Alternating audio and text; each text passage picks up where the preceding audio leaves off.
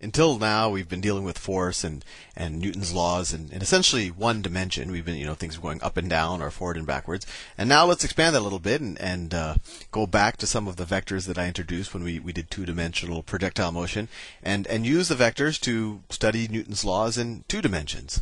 So let's say I have the ground. Let me draw the ground in green. This is the ground. I don't want to take up too much space, and let's assume that that is flat. And I have a block on the ground. Well, you know what? Let's say this is ice, because for now that looks like, well, this is ice colored. I don't want to deal with friction. We'll deal with friction soon enough. So let's say that I'm on a frozen lake that has very little friction, and on top of that I have another block of ice.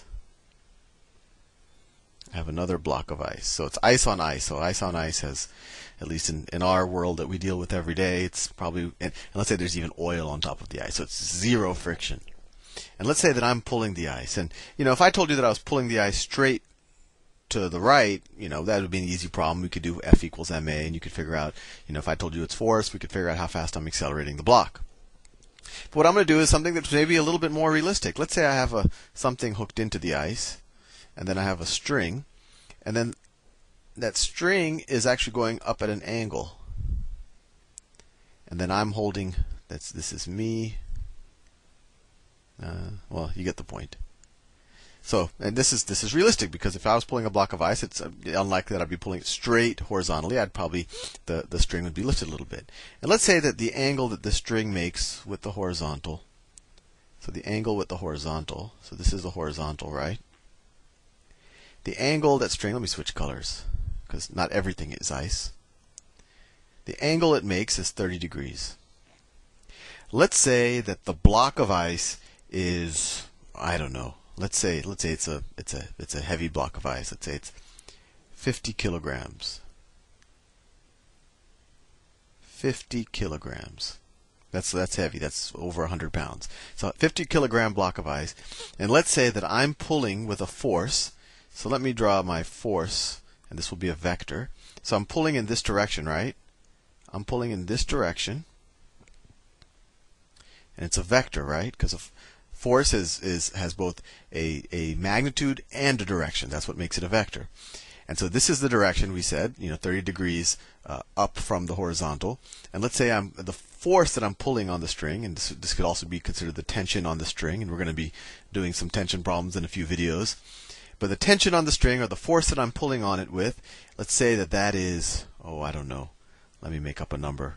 Let me say 10 newtons.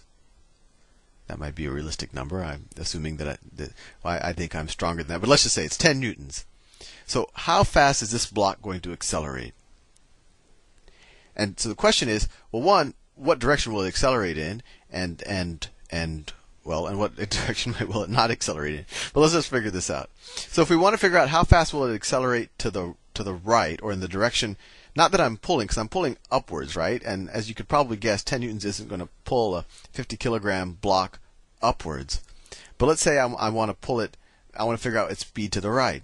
So what we do is we break up this force vector into its 2 components, into its upward component and into its horizontal component. And this is just like what we did with the velocity vectors when we did two-dimensional projectile motion. And the way I think about it is I think of it like the sides of a rectangle or the sides of a triangle. If you just, let me pick a better color. So its horizontal magnitude is just going to be kind of, if you imagined this vector in an xy coordinate plane, it would be essentially the x, the magnitude, the x value. If this was the point, if this was 10 away at a 30-degree angle, this value right here would be its x value, and then the y value would be this. And another way you could think about it, I could have drawn this y value here, and they would make up a triangle. Right? Actually, that might not be clear. Let me draw it here. I could have drawn the y value here and make up a triangle. You could think of it either way. Sometimes you'll see someone, they'll have all the vectors starting at the same point, and sometimes you'll see this vector pushed over here so that you can kind of see that it forms a triangle.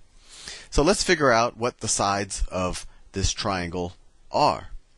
So we want to figure out it's the horizontal component. So the horizontal component is this side, right? And let's go back to our trigonometry. So SOHCAHTOA. We know what? We know this 10 newtons. The length of this vector is 10 newtons, or the magnitude. And that's the hypotenuse of this triangle. And we know, and what we want to figure out is the adjacent side, right? Because we have this angle. So we know the hypotenuse. We want to figure out the adjacent. What do we use? We use cosine, ka. Cosine is adjacent over hypotenuse. So that tells us that the cosine of 30 degrees,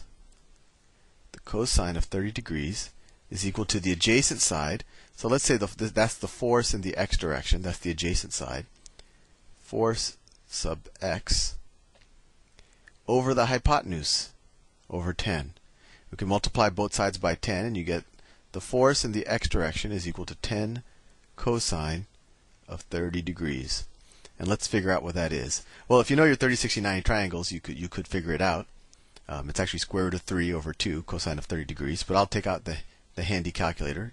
Oh, that's not the right calculator. I wanted to use the other one.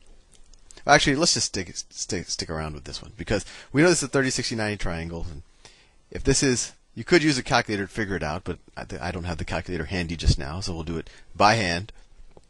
So the cosine of 30 degrees is, if you haven't memorized it, it's square root of 3 over 2. So the force in the x direction is equal to 10 times the square root of 3 over 2, which equals 5 square roots of 3, right? 10 divided by 2. Force in the x direction. Newtons. So now we can figure out its acceleration in the x direction, because force in the x direction is equal to mass times acceleration in the x direction. So if we divide both sides by the mass, we get the acceleration in the x direction is the force in the x direction divided by the mass. And that equals 5 square roots of 3 newtons, 5 square root of 3 newtons, over 50 kilograms. Over 50 kilograms. And we know that the units are right, because we're dealing with newtons, and not kilonewtons or something, and we're dealing with kilograms, not grams or decagrams or something. And so this turns into, let's see, 1 over 10, right?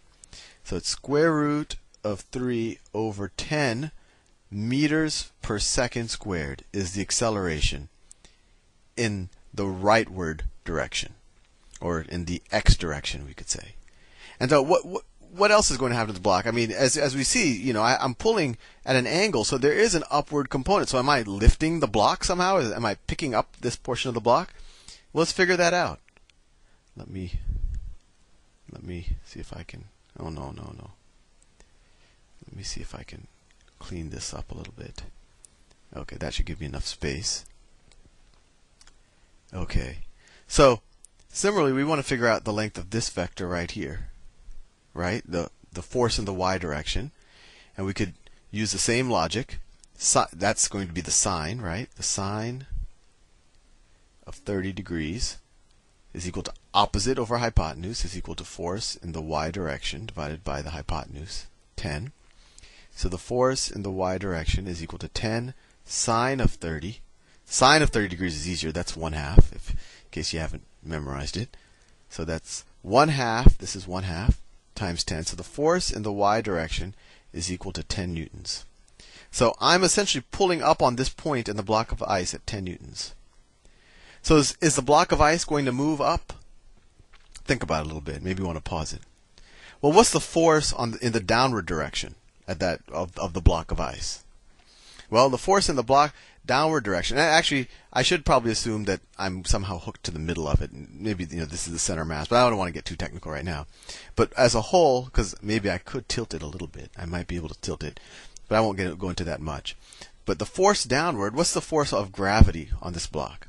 Well, it's 50 kilograms times 9.8, or roughly 10 meters per second squared, right? So the downward force of gravity is something like 500 newtons. 500 newtons, gravity's pushing down.